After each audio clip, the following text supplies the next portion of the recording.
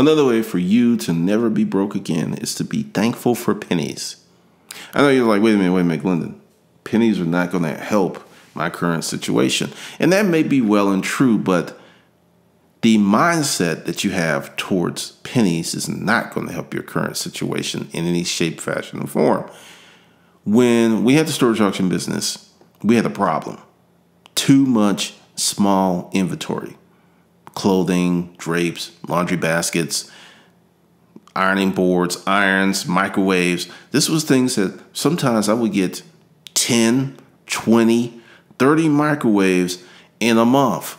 Or maybe, I remember one month, I think I got like 80 microwaves, 30 sets of washer and dryers, but that wasn't a problem. But the thing is, the smaller stuff was stacking up so quickly. And there was a dump fee because it was going to the dump of the Doraville transfer station. There was so many ways that we were spending money, and I just said, hey, let's just carve out a section of the warehouse and put everything in there for $1, including some of these microwaves. My partner at the time was extremely resistant because some of the things that I wanted to put over there were just,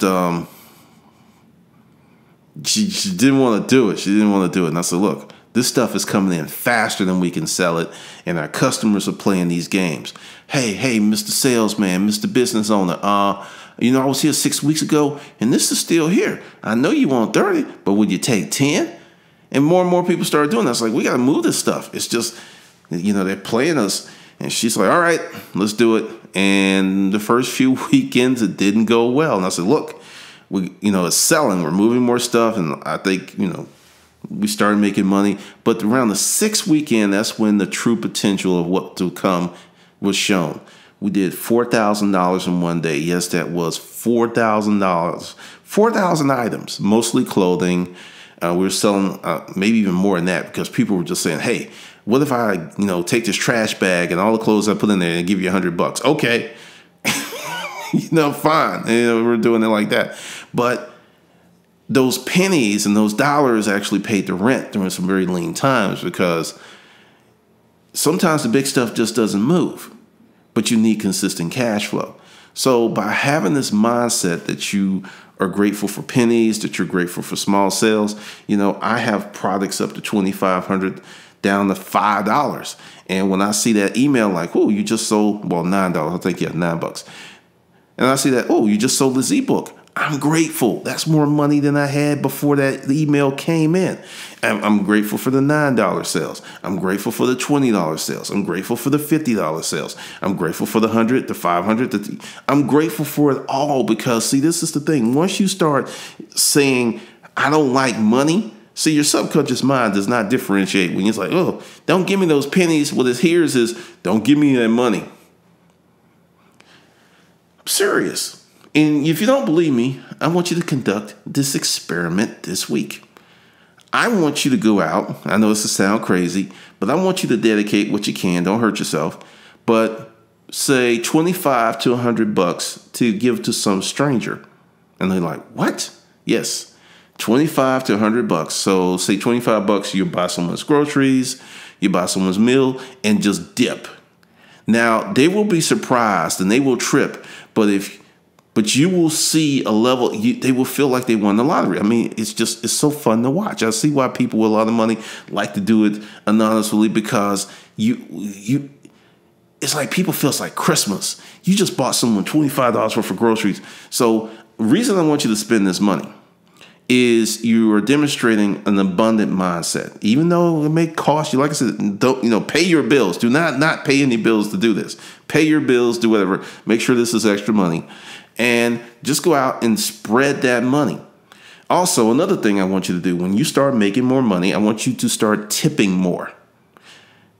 Don't, just tip more. If you get great service and you could just tip more. Because see, once you start circulating money and putting money out there, you demonstrate that money is your friend. And you understand that you put some money out there, it's going to come back to you. You're not going to be tripping over $5 or $10 or $20 or $50 because that's money that you've just given to a stranger. Because what you're doing is you're conditioning your mind to receive more money.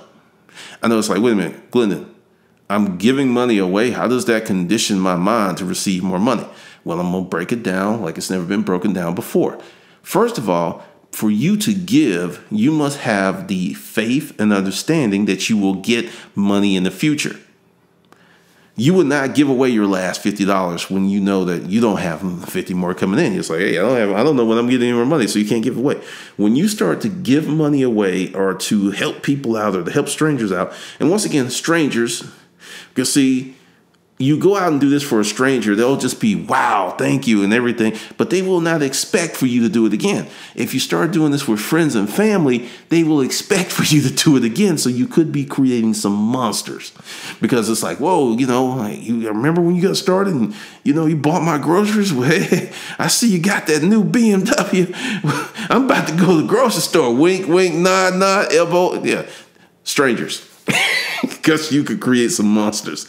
I'm about to say, if you got someone who's sick or someone who's seriously going through it, that's one thing. But for the purposes of this exercise, go out and bless and just spend and circulate money with strangers. Try to do it once a week if you can. Once a month is fine. But make this a consistent part of you developing a new money mindset, because I know it seems almost counterproductive. It's like, hey, Glendon, I'm trying to get money. You talking about giving money to strangers? Yes. Because when you give out money like that, you'll never be broke. I know it sounds crazy. It sounds over the top strange, but you'll never be broke. It will just kind of blow your mind, because the thing is, you have let go of your stress of money. See, for you to give, you are confident that you will have money coming in your life, and your mind, the crocodile mind, the subconscious mind, that place will be like, oh, we gonna get more money to give out? Okay, boss, let's do it. So essentially, you're conditioning yourself to receive more because you're giving more, because you've created another purpose in your life. So that's your exercise. And if you can only spare 5, that's cool. If you can only spare 10, that's cool. But make this a habit. Make this a habit, and it will open up a new channel of gratitude, and it'll open up a new channel of money to come to you. It will not be you go out and buy someone groceries for $50, then you're going to get $50 back. It doesn't work like that. You will go out and do someone $50, and then all of a sudden, one time I did it, and this insurance policy that I forgot I had, because I did it, and like 6 weeks later, I got this check for like $1,200. I was like, where'd that come from? And it was like, well, yeah, this insurance policy you'd overpaid, and we caught it. Really? I don't know. So go ahead and learn how to develop a money circulating mindset. So that's your exercise. Get busy.